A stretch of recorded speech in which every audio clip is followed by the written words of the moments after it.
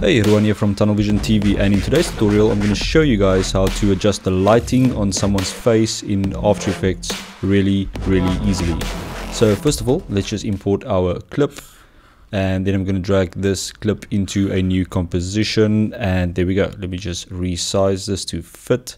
And if we play through this, you'll see that the face is a little bit underexposed, and I'm going to show you guys how to fix that. So first of all, we're going to duplicate our layer. So I'm going to hit Command D or Control D if you're using a PC. And let's just rename the bottom one to footage, and the top one will be the adjustment. So I'm just going to rename this to exposure. Okay, then what we're going to do is we're going to create a mask on the exposure layer. So I'm going to select an eclipse mask. So the eclipse tool, and then I'm just going to draw out a large eclipse over the face.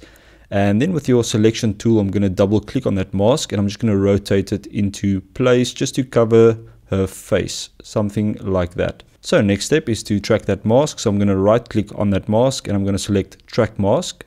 And then here on the right hand side at the bottom, I'm going to hit track selected mask forward, and we're just going to give it a few seconds to track through the footage.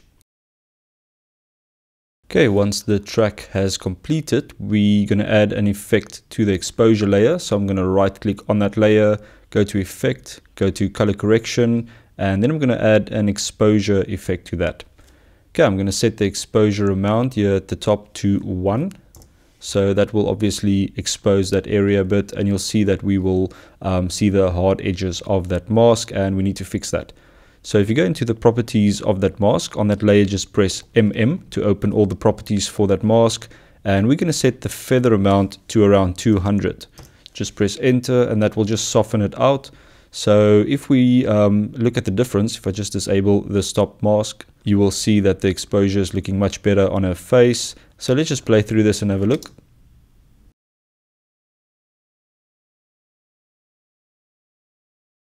Okay, so let's just look at the before and the after just side by side.